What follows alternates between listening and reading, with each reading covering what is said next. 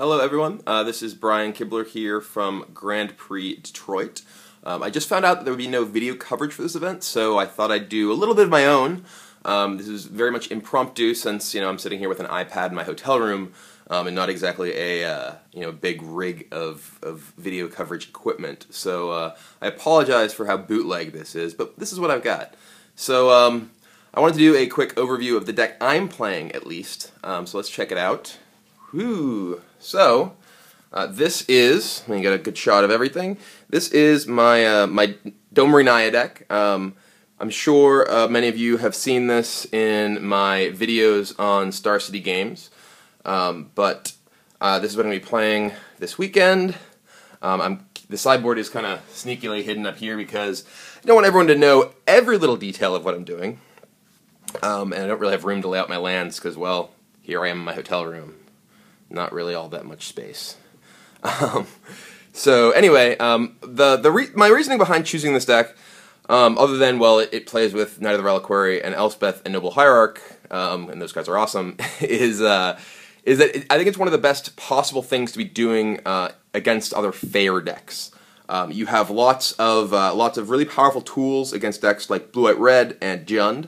In fact, this is a direct descendant of the deck that I built for Grand Prix San Diego, where I made top 8 and specifically built that deck to beat Blue-White Red and Jund. That was when Blue-White Red was very much on the rise, and Jund was also very, very popular. So the deck is super good in those matchups. Any sort of creature deck or removal-based deck, I think this is really, really powerful. Large part of that is the Planeswalkers. Domri, I think, remains incredibly underrated. It's a super powerful card in any kind of creature-based matchup, really any fair matchup.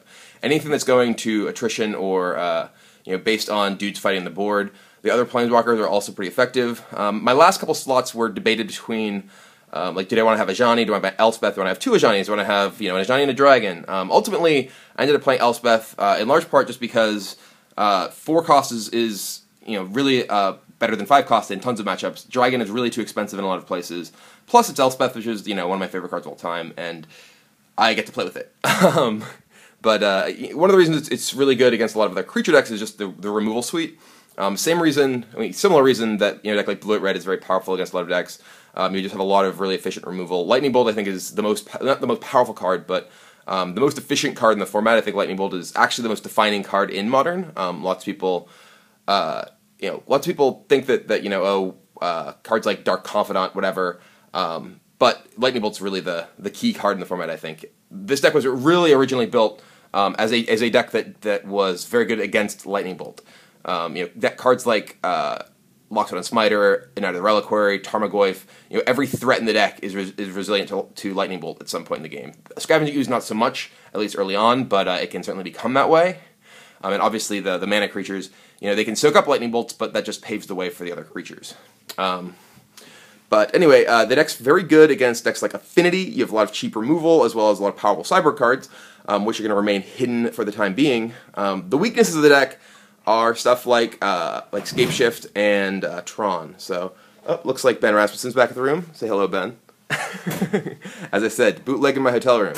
But anyway, so no coverage, but I'm going to do what I can to at least bring some interesting stuff. We'll see how easily I'm able to post it, because, well, I'm, at the convention center or my hotel room, and who knows whether I'll have good internet over there. So, anyway, we'll see if I'm able to bring you some more over the course of the weekend.